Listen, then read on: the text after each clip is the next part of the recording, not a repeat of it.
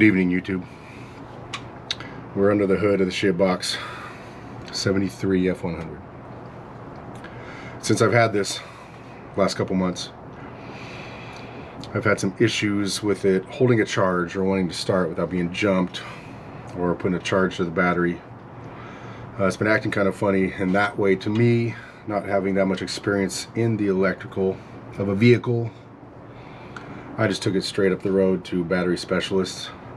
They took care of me, hooked me up with a commercial 1000 cranking amps battery. I did let them know I was planning on adding airbags, compressors, and all that, gauges. They did tell me that this was way too long. It's just a store-bought, predetermined length that they just threw in. We're going to shorten that up. While we're doing that, we're going to add a new terminal here, just so they match, I guess. I'm just doing it kind of budget friendly for right now, because part of the airbags, I'm going to have to relocate the battery. So I'm just getting it going, getting it reliable. One issue he said I had was the voltage regulator was loose and jiggling around. Though it was still charging, it might have came and went or shorted, this and that. So I just went ahead and got another one. While we have these loosened, we're gonna add another one of these. Nothing left to do but do it. Safety first. It brainstormed me, it worked into safety first. So we're gonna pull the terminals off the posts. We're gonna shorten this one. Almost forgot. Another important thing. This little guy here. This is supposed to go somewhere. To the chassis. So we're gonna add that. We got some tools here. What do I need here? I need a 1/2 inch.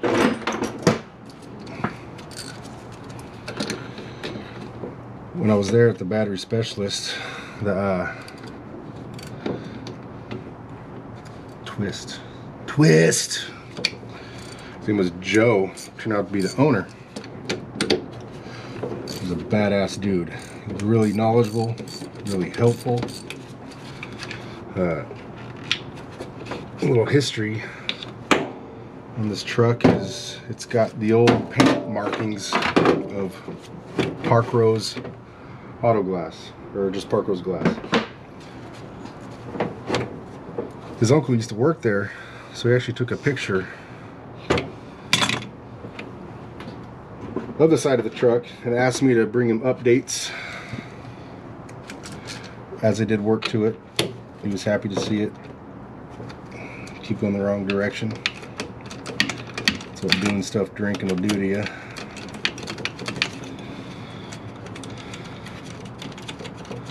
Okay.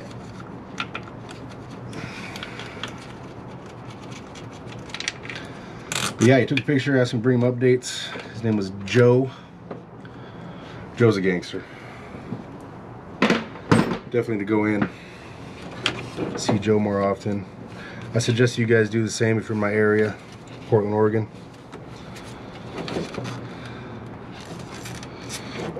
Nip this bad boy here. So these are the posts that I bought. I got them color coordinated. Red and black, obviously positive, negative. What I don't like is this little flimsy sheet metal thing that you shove the wire in there and smash it down. If this was a more permanent thing, I'd pull the sheet metal out and actually mount my studs to these bolts here, so they're at a nice connection.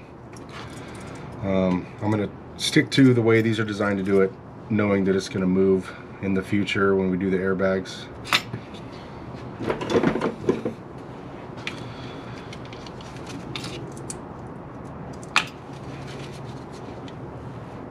Trim off a little rubber here. This is some solid rubber. I still haven't determined where I want to locate the battery when I do relocate it. I've seen guys do it under the frame, or on the frame, under the body. There's that. While we're at it, pre-fabricated. This ground, it's just some old amp cable that I had. Crimped it, put a little heat shrink on her.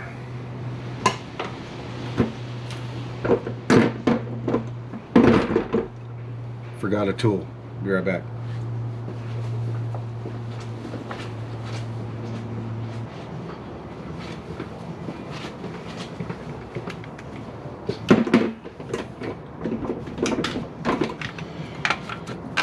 We're back.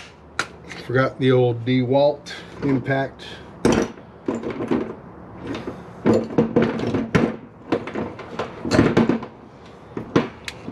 Now we're just going to pick a spot down here after we find the right size driver.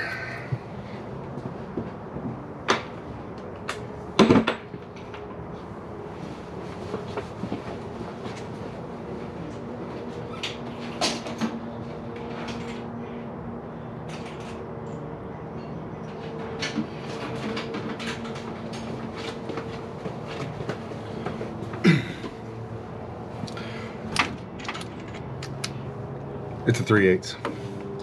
All right. So we're gonna add this little feller right down here. I got a stainless lock washer on it. There we go. Now, if we were to loosen these,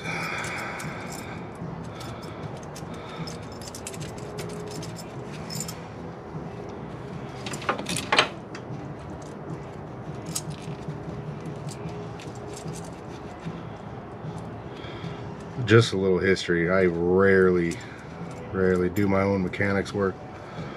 I'll cut a frame apart, re-weld the whole thing, but when it comes to stuff like this, it's pretty rare for me. But that guy, he told me what I needed to do, which is helpful. Old Joe, battery specialist, 112th and Powell, Portland, Oregon.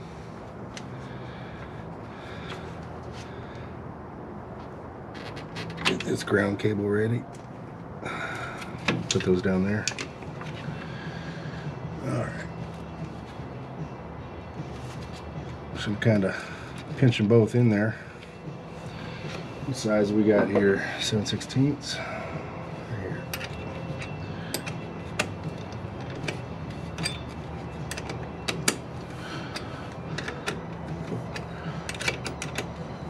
In an upcoming video, I got some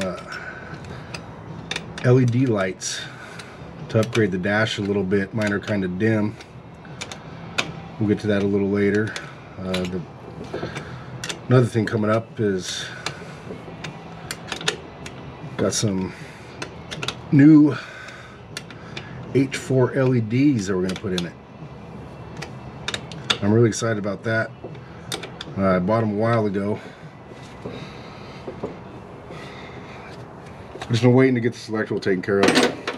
I didn't want to mess with the lighting or anything else until I knew exactly what I was dealing with here. Okay, so the ground is ready. I think it's time to mess with the old voltage regulator.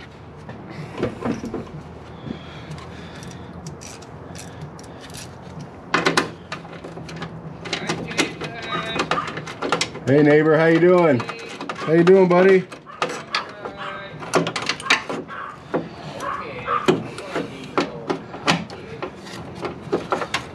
Neighbor walking by, he's a good dude. He's a good dude. He brings us snacks. I like snacks. He doesn't complain when I have a fire outside. So those screws, like I said, Joe, battery specialist, the voltage regulator was a little loose. So I'm going to drill it out a little bit, and I got some, actually some Phillips head bolts and some washers and some nuts, and we're going to add it that way so I can tighten it up and the looseness won't be a problem anymore. I'm just going to drill out these holes a little bit.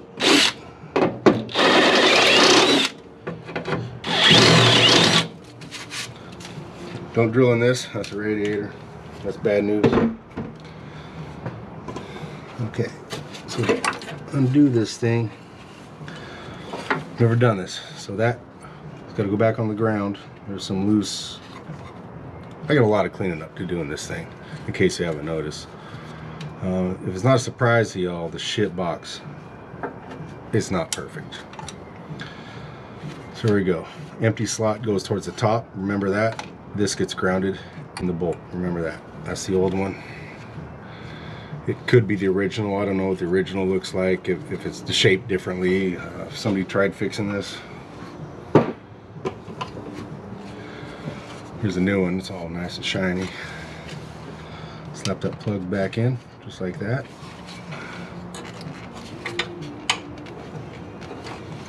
Should be good. Let's get some hardware.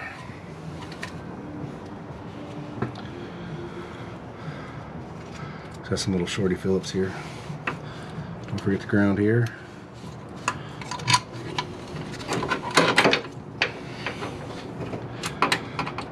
My goal, other than customizing this truck, is,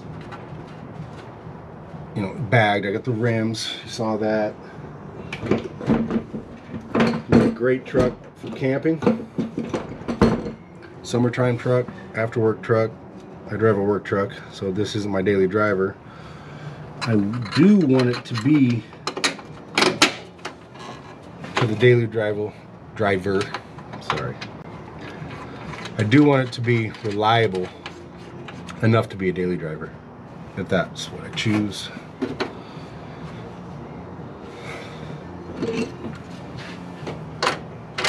But just look dope as shit in a way, along with it. I want it to look dope as shit.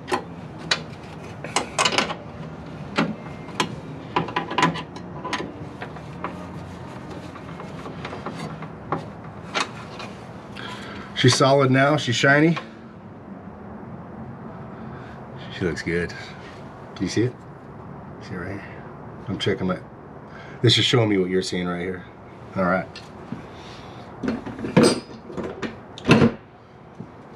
Okay, so we added the ground to the chassis that they wanted.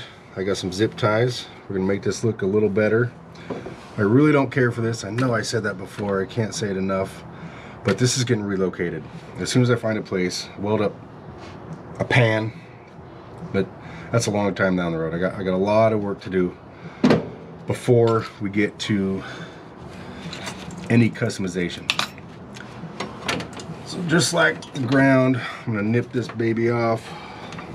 The nippers. Grab the nippers.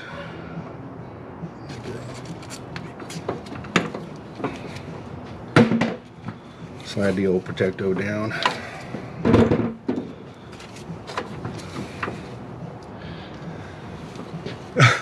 I scared myself getting ready to cut into this, being the positive wire. It's not hooked up. We're good.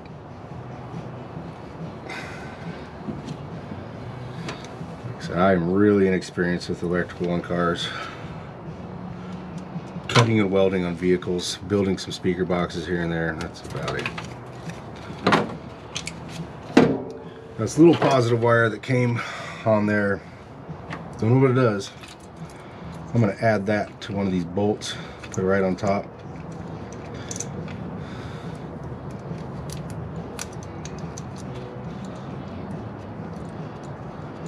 Something like that, right there. Okay.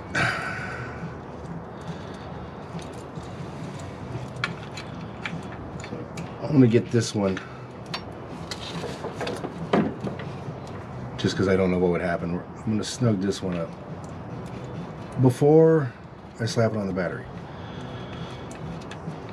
I'm scared.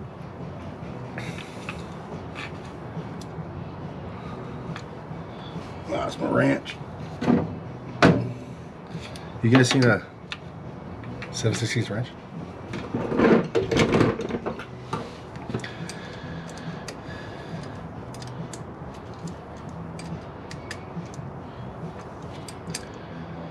I don't know that I have to get it completely tightened because I'm going to need the sturdiness of the battery post to help me. But I want to make sure that there is full contact before I add this to it. Mount this to it.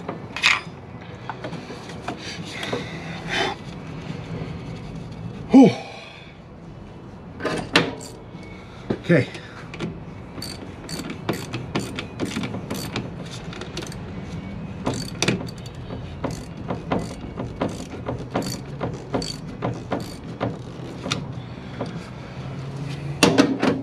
Everything is done.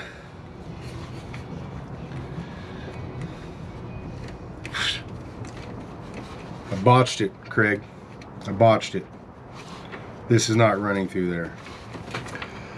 I'm gonna get some zip ties and clean this up later. You don't need to watch me put zip ties on. You probably don't even watch me put a battery in. But I had fun hanging out with you. I'm gonna grab the keys, get my tools out of the engine compartment. Let's see if she starts. See you there.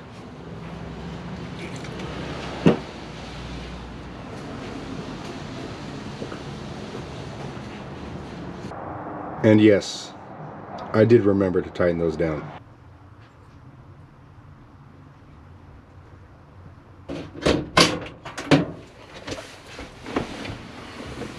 Alright, we're back.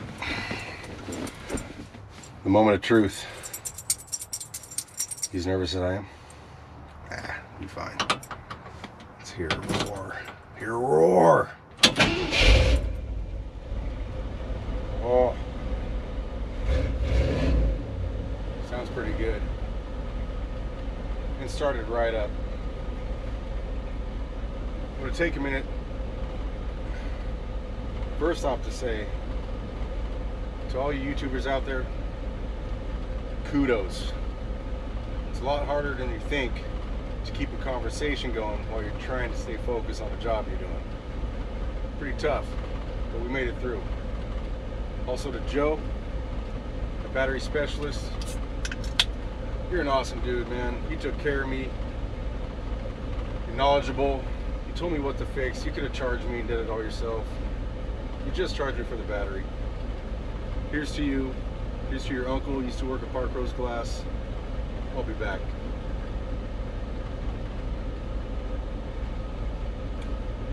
Chasing out. Have a good night.